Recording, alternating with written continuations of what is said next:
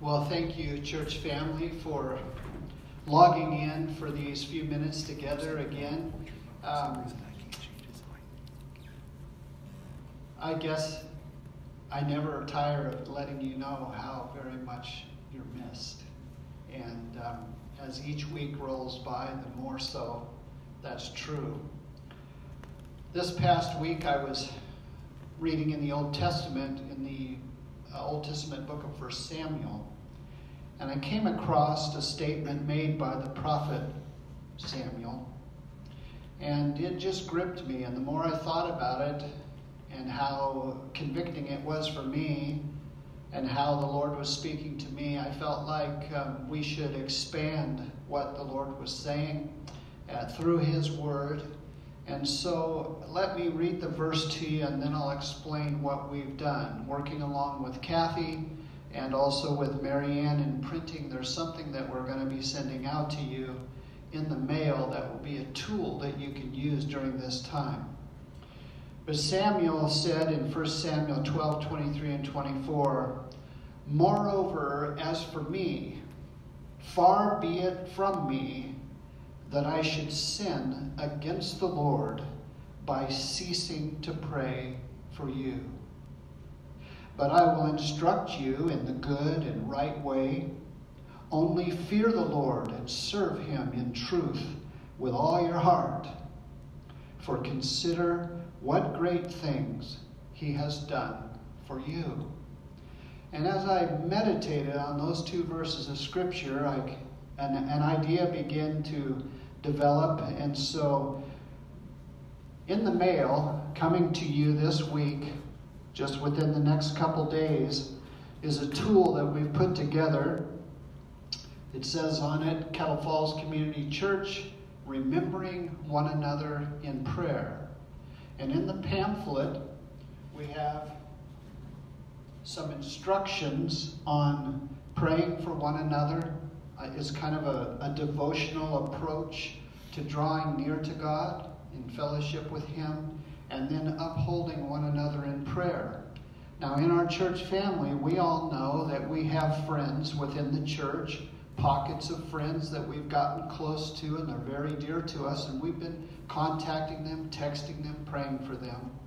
But my concern was that not everyone, and some of the people that are newer in our church, have a whole pocket of friends like that. And my concern was that we have believers not falling through the cracks as much as just being overlooked in intercessory prayer. And so we put this together with the names of every family and their children in this prayer tool, so that you could just tuck it into your Bible and have it with you. And over the weeks, maybe months, we do not know, that we can pray for one another. And the thought occurred to me that when we finally are able to come back together, and it'll be like a wonderful spiritual reunion of all of us together, when we gather to pray and worship and praise the Lord together and hear the proclamation of the Word of God, what a joyful thing it's going to be. And then I thought to myself, the only thing I can think of that would enhance the joy of that gathering, that first gathering, is looking around and realizing that throughout this period, we have all been praying for one another.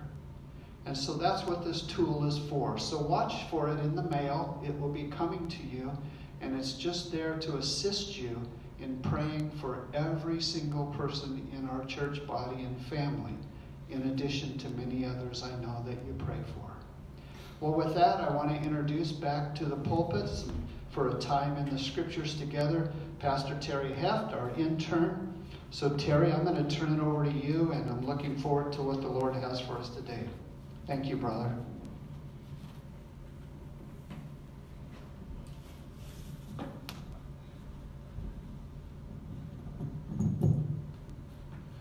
Thank you for sharing that with us, Pastor Tony, and this useful tool that you've created for us. I'm sure it'll help a lot of us in our lives, and there's certainly a lot of things that can help us in our daily walk, and we're grateful for you and the rest of the church staff for preparing this tool for us and the ministry that prayer can be.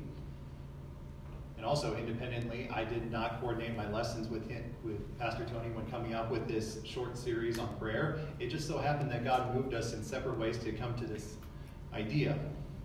Last time we were together on Sunday, we spoke briefly on what is fear, and more importantly, how our God is able to do so much more, how he is in control of our world in ways that we do not see. And we used the example from 2 Kings of Elisha and the Syrian army, and how that servant, he was rightfully afraid of the things that he saw before him until his eyes were open to see the truth of the world. Another example is Daniel and his 3 friends, although specifically his 3 friends in this case, where they were commanded to bow before the image of King Nebuchadnezzar. And they let the king know that their God is able to deliver them. And even if he did not, they would not bow. They had faith in the power of what God could do and his plan.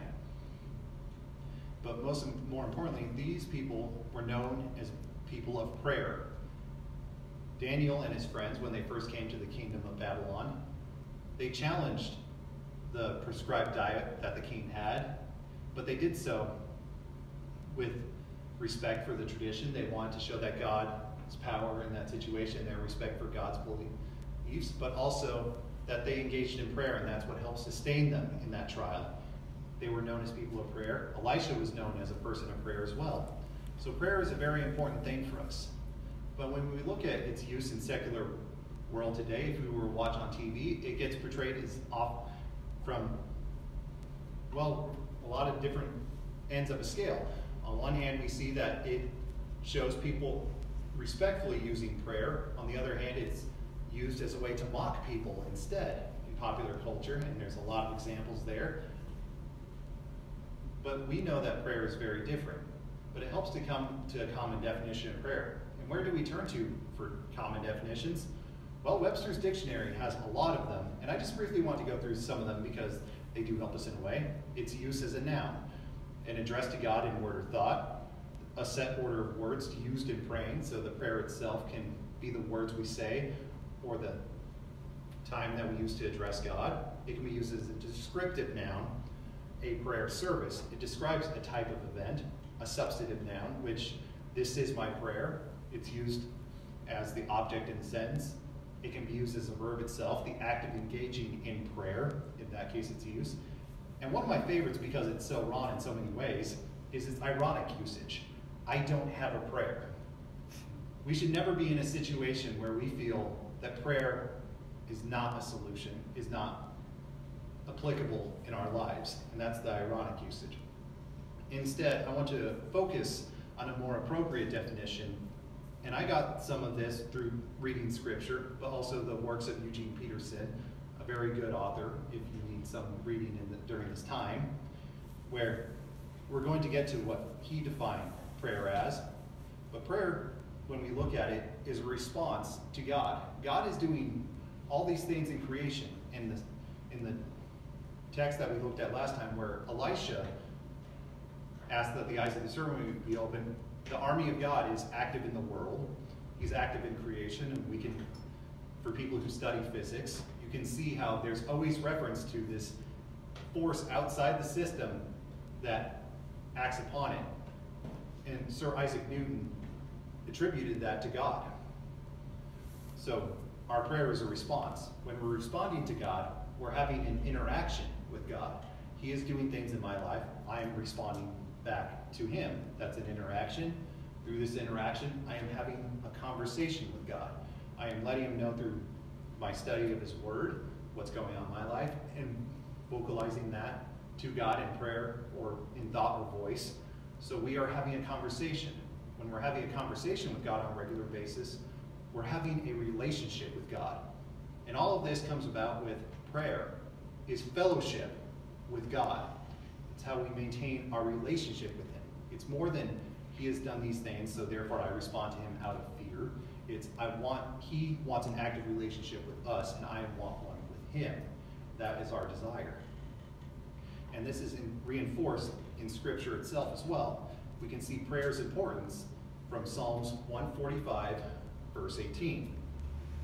And there it is recorded, "The Lord is near to all who call upon him, to all who call upon him in truth."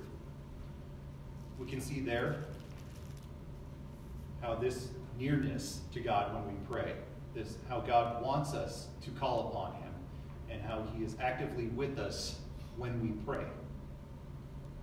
So we see there the command for fellowship, the desire for fellowship from God, that when we pray, we all draw near to him.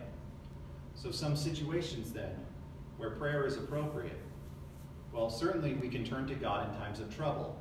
And from the secular view of what television, Hollywood, and all the other things do, that's where most characters in most of these dramas turn to God or turn to prayer in times of trouble. And certainly we are commanded to do so in Scripture.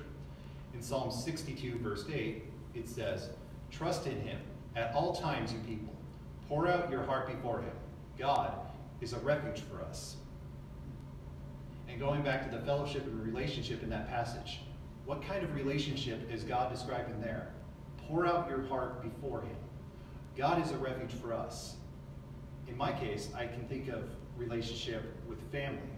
Who are the people I can pour out my heart to? My parents, certainly. My siblings.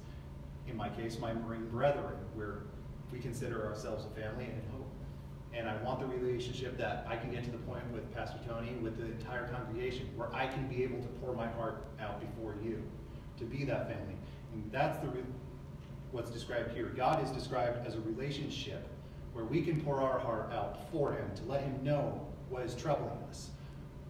Also, we are told in times of rejoicing to turn to God. In 1 Thessalonians 5:16-18, there it says, "Rejoice always, pray without ceasing, in everything give thanks, for this is the will of God in Christ Jesus for you." That also speaks of times right before, in times of trouble, give thanks before God.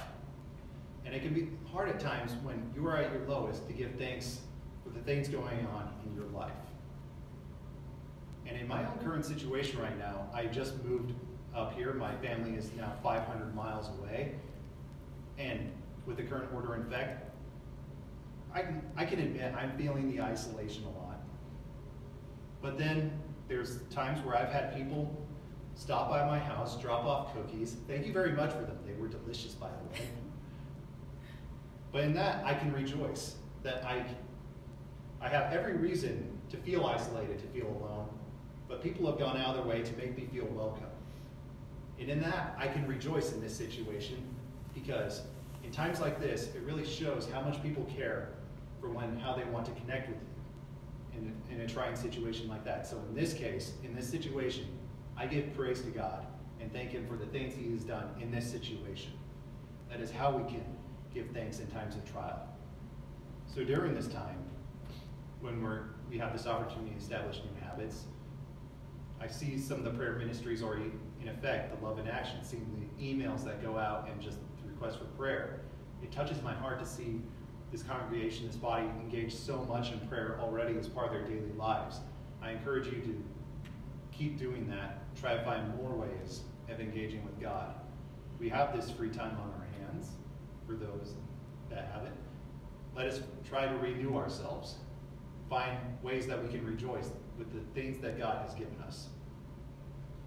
Next time we gather together, at least when I teach, I don't know, we're working on schedules. We're going to be looking more on the individual aspect of prayer. But thank you for joining us today and during this time and this lesson that we could learn on prayer. I look forward to speaking again with you and the time that we have together. Let us close in prayer. Our Heavenly Father, we thank you once again for this time that we can gather. Even though the situations are different from our normal, we thank you for your power, your sovereignty, your control over the situation, Lord, even though we cannot see it at times. We ask, Lord, that you be with our leaders right now as they are trying to find ways of controlling this virus, Lord. We ask that you keep our first responders safe, our doctors safe, as they are putting themselves at risk to help out the people in most need. We ask that you help us, Lord, to be patient, to look out for one another, and more importantly, to help us turn to you in prayer at this time. Lord, we do thank you for these many things that you have done for us. We thank you for what you have given us. We thank you for the family of this church. We thank you for all these great things that you are doing in our lives. In the name of your Son, our Lord and Savior, Jesus Christ, we pray. Amen.